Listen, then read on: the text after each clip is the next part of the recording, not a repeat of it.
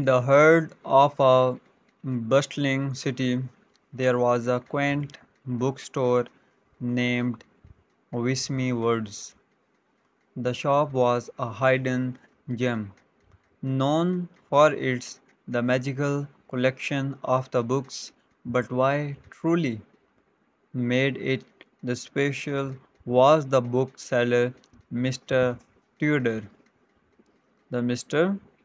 Theodore had a peculiar gift. He could recommend the perfect book for anyone who entered his store.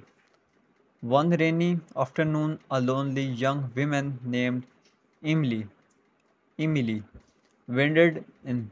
She confided in Mr. Tudor, explaining her yearning for the adventure and her desire to escape the mundane routine of her life. With a knowing smile, Mr. Tudor handed her an old leather bound tome titled The Vendor's Journal. Emily begins reading, and as she turned the pages, she was transported to distant lands, meeting intriguing characters and embarking on exhilarating adventures. Weeks passed, and Emily returned to the bookstore, radiating the happiness. She thanked Mr. Tudor, who simplified, nodded, and said, "Remember, my dear, books have the power to take you places, but the greatest adventures await when you step outside your comfort zone."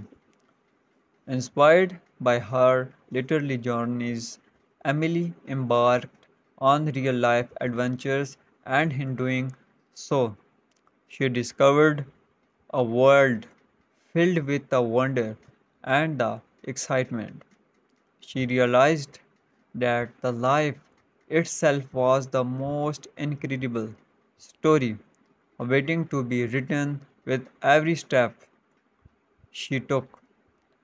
The Winner's Journal remained on the shelf, ready to ignite the imagination of the next seeker who would stumble upon Whimsy Words, where books and the wisdom of the Mr. Tudor continued to the change lives.